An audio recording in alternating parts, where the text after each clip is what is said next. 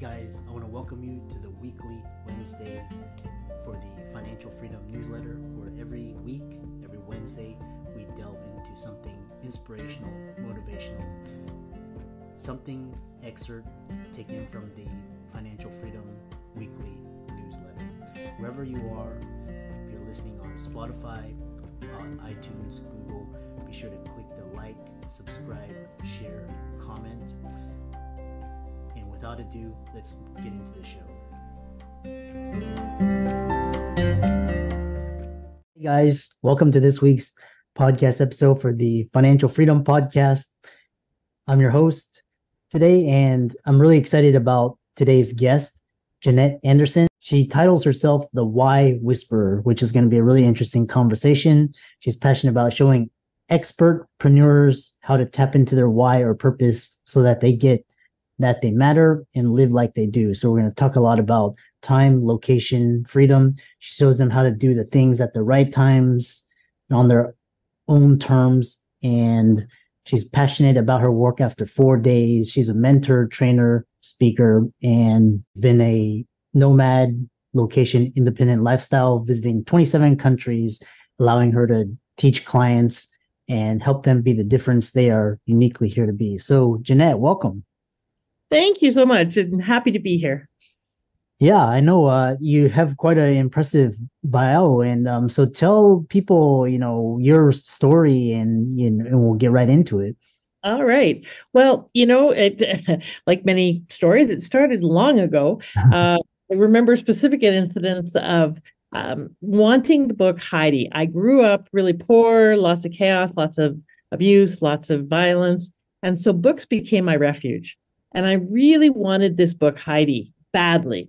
So I think I came out of the womb entrepreneurial. So I asked my mom over and over and over again, as only a very determined Aries child can I get it now? How about now? Can we buy it now? How about now? Can we get it now? Please, can we buy it? Please, please, please, please, Mom. Can we buy the book? Please, how about now?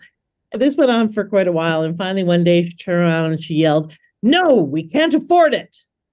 And I would remember to this day, I don't remember a lot of my childhood, but I remember this moment. And I remember being really shocked, not by what she said, because I heard that all the time. We can't afford it. We don't have money, etc. But by the look on her face, the shame and the guilt and the frustration, the sadness, the anger. I remember seeing the look on her face and thinking to myself, I never want to see that look on anyone else's face, not hers, not mine, and no one else's ever again. And it was kind of an odd thought for a 5-year-old, but I remember it to the core of me. And, as kids, we don't complicate things. So problem solution. So she said, we can't afford it. So I said, okay, I'll just get money. That's easy, right? And so I had my very first business. I was almost 5.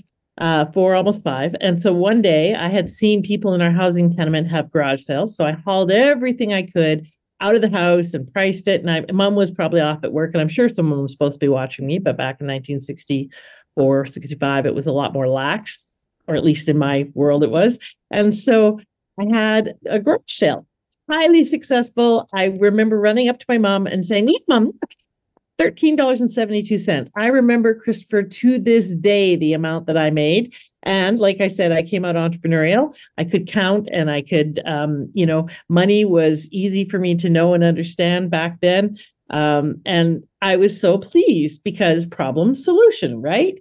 You would think that would be her reaction, but it wasn't. So the bottom line is, I got spanked. She took my money. She was really mad that I sold a lot of household knickknacks and her stuff. I had to go back around the tenement house and buy it all back. I didn't get back my toys. The kids wouldn't sell them back to me. So I lost most of my toys. I got back most of her stuff.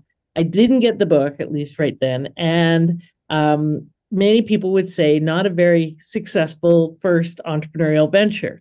But I think it was, because I learned a couple of really important things. One, don't go into business with family. I'm kind of kidding, but not really. Really, that when we have an issue or something we want, or something that we want to create in the world, that we can, and that business can be a solution to that. And whether you're a doctor or a lawyer, coach, or any other kind of expert who's selling what they know, they can create and take their life into their own hands, their destiny into their own hands by being entrepreneurial, by being resourceful. So I learned that, and I also really made that determination that I didn't want to see that look on anyone's face again. So that kind of became my why as I went through my life. Everything that I've done has been about people, getting that they know that they matter and living like they do by really supporting them and creating the freedom that they want to be able to have a yes life. And there's so many professionals, doctors, lawyers, et cetera, who can't say yes to the lifestyle they want because they are time starved, to giving their family what they want, or maybe they can because they give their family things, but they don't give them the love and attention that they want. Part of what I love doing is supporting people and figuring out, how do you get that freedom? How do you figure out your why so that it can guide and lead you and help you create the meaning that you want, as making a meaningful difference, as well as a magnificent living. Very interesting. I actually, I recall when, in my younger years, I actually went through a similar thing, with you as, in the beginning, where, it's just everybody's trying to find something, and, usually they're trying to, but it's usually if you're like significant loss, hardship, trauma, divorce, or you're marginalized, you don't fit in, it takes a little bit longer to find yourself. So, which is quite interesting. And the book that you recommend will be in the show notes. And I always found solace in books as well, because that was like my escape. I could like escape into anything, and I could, be the superhero, which is, that's why I'm an avid reader today. Yeah. Now you talk about using the big breakthrough was 2000 informational marketing with the internet. And so you talk about using information marketing to build your list, credibility, and cash flow. And I'm sure people are very familiar with this, but how do you do this and help clients with their why? Well, so two things there. One of the things that I recommend is that, many, because of the healthcare crisis that's going on in North America, especially, and around the world, a lot of doctors have a lot of demand, and professionals, but that doesn't mean that they don't need to market themselves. It doesn't mean that they don't need to get new clients, and especially the kind of clients they want to work with. So marketing information, solving problems, being someone who provides value before I've even met you is a great way for you to attract clients, to filter clients, to get the right kind of clients. And one of the best ways to do that is creating information-based marketing. So content-based marketing that you can put out there, ebooks, check templates, things that will help them with seeing you as their ally, seeing you as their valued, trusted advisor before they may have even met you. And I really recommend that we incorporate in everything we do, your website, your about us, any books you write, anything that you do, any marketing that you incorporate your why you do what you do. Because people don't buy what you do.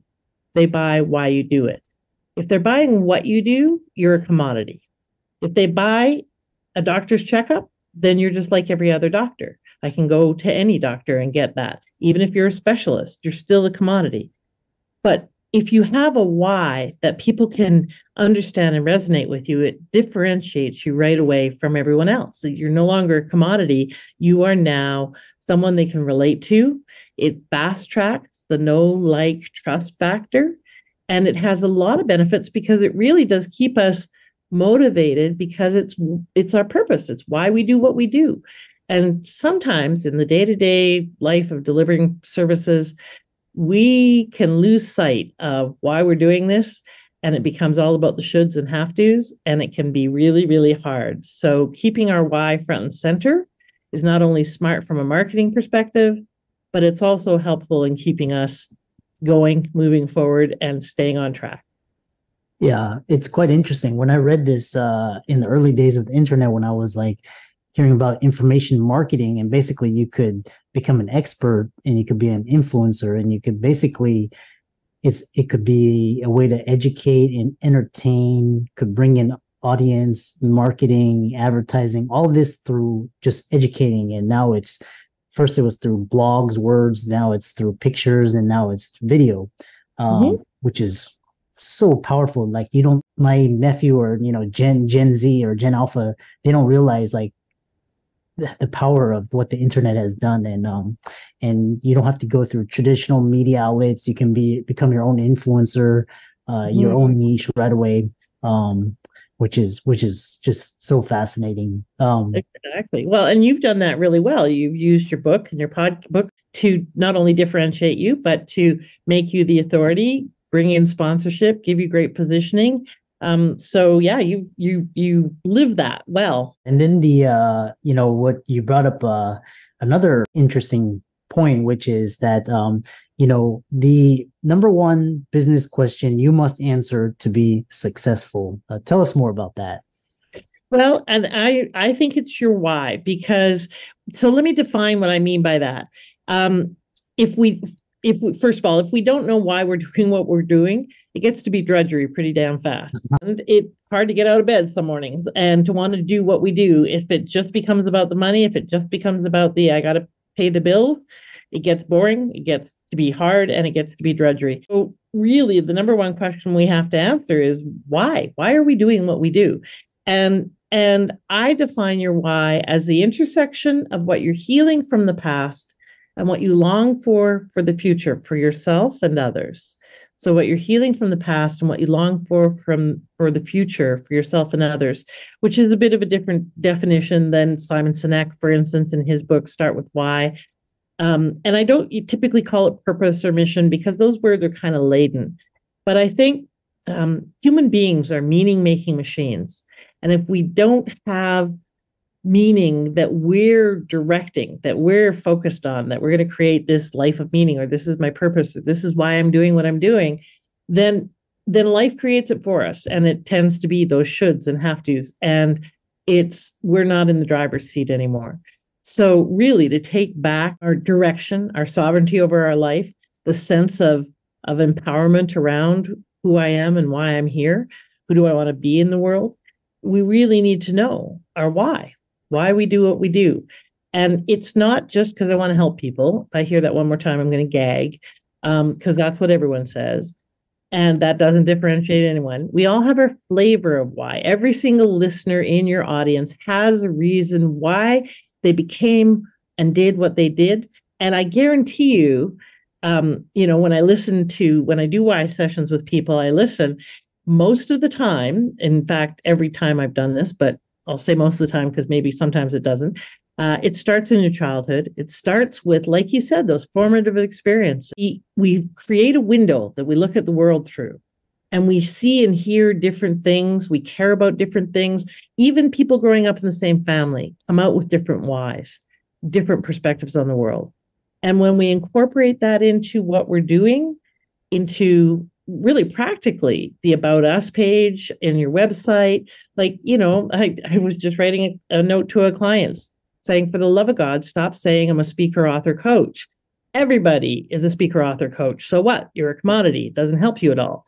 And it has no whiffum, no what's in it for me in it whatsoever. Our About Us is not about you. It's about your clients or your patients. It's about how you can help them. It's about what's in it for them to work with you.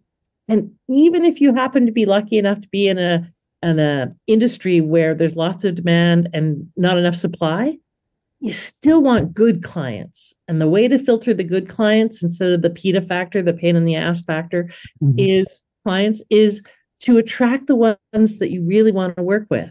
And that is that they're going to resonate with your why. So putting that out there helps them. So, I mostly work with women and a few smart men to really support them in growing their business.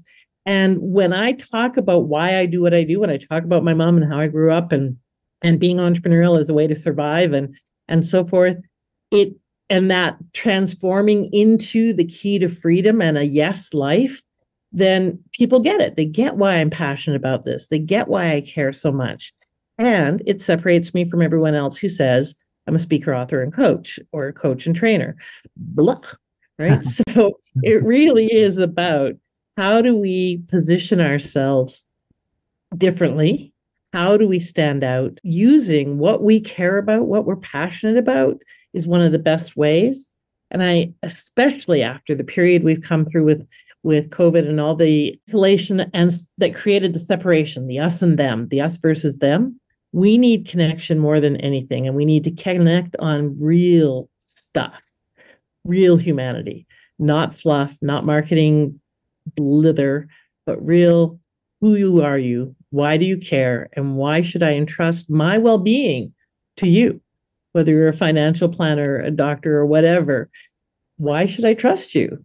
And our why really helps answer that. So that was a long-winded answer to the question, what's the number one thing that people need to know to make their businesses successful? Yeah. It's your why. I was reading a book on the plane home yesterday, and it was talking about your why, and basically this age of average, and society is trying to just makes you average. They kind of want everybody to blend in, and nobody, they don't want any sore thumbs, and in this age of average, everything becomes a commodity. Everything goes to zero, just like you're describing. And the only way to really, stand out, like be an Apple or a Google or Facebook, that type of brand, you have to be different. And so kind of when it gets more competitive, you have to be different. You don't become better, you become different, which is fascinating. Really insightful book. Sally Hogsmeade. Really, go ahead. Sorry. I was just going to say, and service professionals in particular, one of the biggest changes in the last 5 years, decade, but really the last few years, especially since COVID, is we are now literally competing on a global stage. You can go to telemedicine for answers. You can go to, Zoom sessions with specialists around the world, etc. We are so much more commodities than we ever have been in any time in history. And so the only way we can differentiate ourselves, it can't be on expertise, because that's not enough. There are lots of people who know what you know, and you can be a stellar expert, heads and shoulders above the others. And there's still probably a dozen people in the world you're competing with, even if you're in a category of one. Most people are not. So to avoid being commoditized, we need to find out what truly makes us different. And the only thing that makes us truly different is who we are as a human being. Our note in the choir, the note that we uniquely sing. And the choir is not as sweet without us, but without knowing what our note in that choir is, we can't answer the question, why should you work with me? Yeah. Why should you trust me? Yeah. So what's next? How do clients know the right next step and the right stage for getting their next 10 clients or going to the next level? Well, there's a couple of things in that. One of the things that I think is really important for people to know, especially entrepreneurs and service professionals, because you're an entrepreneur as well, you're selling your expertise, is what stage of business are you at? And what works at that stage and what doesn't. Because in the expertpreneur world, the online expertise world, there's a lot of people who are trying to leap up the mountain in one leap. You've probably seen them, they're trying to do very scaled things, and they don't have the authority, the influence, the context, the list. They don't have the list of 40 or 50,000, but they're trying to fill, a room with 200 people. Be at the stage you're at, do the tactics and strategies that work at that stage so you can be successful in getting up the mountain further, one step at a time, not trying to leap up to the top. So that's one of the tactical things that's really important, is know what stage you're at. 2, know how to differentiate yourself in a crowded marketplace. Part of that is your why. I call it the 3 whys and a what. Why do you do what you do? Why should I pick you instead of anyone else? Why do I need what you have? And even if you're a doctor or someone who they absolutely need what you have, they still need to know why I need it from you versus the person down the street. The what. So 3 whys and a what. The what is what the heck do I sell? How do I package it, price it, and position it so that it makes a difference? And I know in industries where it's kind of regulated, and if you're a chiropractor, this is the fee you get for your visit. If you're etc. There is still a way to make additional income by packaging your expertise, by creating training courses, by adding value with products and other services. There's strategies for building a practice that doesn't rely on you being in the office, 8 to 10 hours a day, And really, that there's no way to get to financial freedom and time freedom, which is even more important these days, without having some kind of strategy that really has you clear on what's next, what's going to work for me, because not everything works for everybody. Cookie cutters are for cookies, not for business models. And what really matters to me? How do I build my life or my business around my life rather than the other way around? Because most people have their life built around their business, and that's why they're unhappy, unsatisfied, getting divorced on, marriage number 3, et cetera, et cetera, et cetera. So let's get back to building the business around the life and creating the life that you really want intentionally, and with some commitment to there is more. Because I think there's an epidemic of I have a great life, how come I'm not happy? A lot of it is the lack of meaning. Yeah. Yeah. So well said. And what's interesting is you know, if it's like somebody saying, I want to make a lot of money. And then it's like, okay, there's like a million ways to do that. Why are you choosing this one? So know your why. And just And what's a lot of money? And why do you want to make it? Is yeah. it status? Is it so that you can have a freedom lifestyle? Why do you want to make money? Because money is just a bunch of dead white guys on paper. Like it's no meaning whatsoever. So what's it a key to? What do you want to unlock? Because Yeah. chances are there are about, probably a dozen ways to get what you want easier than making a whole bunch of money. Yeah. Right. So, and to get it now instead of someday when. Yeah. So, yeah. And there's no worse feeling than reaching a goal and being like, is that it? Or, oh man, I missed out on this. It's like reaching it and be like, what is this? Some of my colleagues, myself included, it's like, what is the meaning of this? And, some of them are on their 4th, 5th marriages, mid 40s, it's just, but, Kids who don't know them or don't want to know them, stuff like that. And it's really sad because it's that kind of thing that keeps people up at night. yeah. It's that kind of thing that creates regret. And Mm, that regret is curable. That regret is avoidable. But if it's too late, it is curable and healable, but only if people actually take the actions to stop, to pause, to say what really matters to me. What mm, is the difference I want to be in the world, in my family, in my community, in my practice, in my whatever? Who do I need to be to change these outcomes now? yeah. So a lot of the work is, I call it the inner and outer work of business. One of the biggest blocks to us, our success, is between the 4 inches between our ears.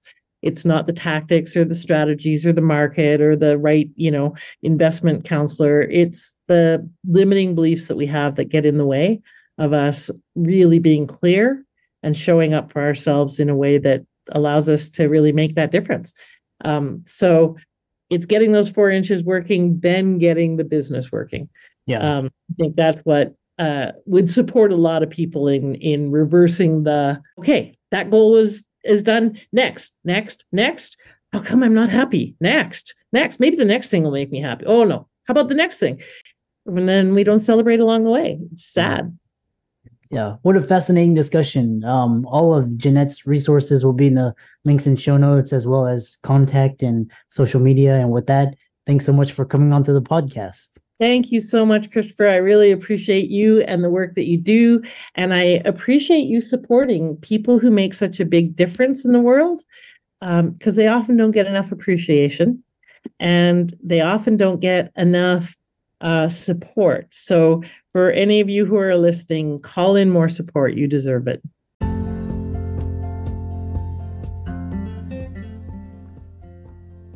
I hope you really enjoyed that wonderful, inspirational, motivational piece. Again, wherever you are listening, if you liked it, be sure to like, comment, share, subscribe.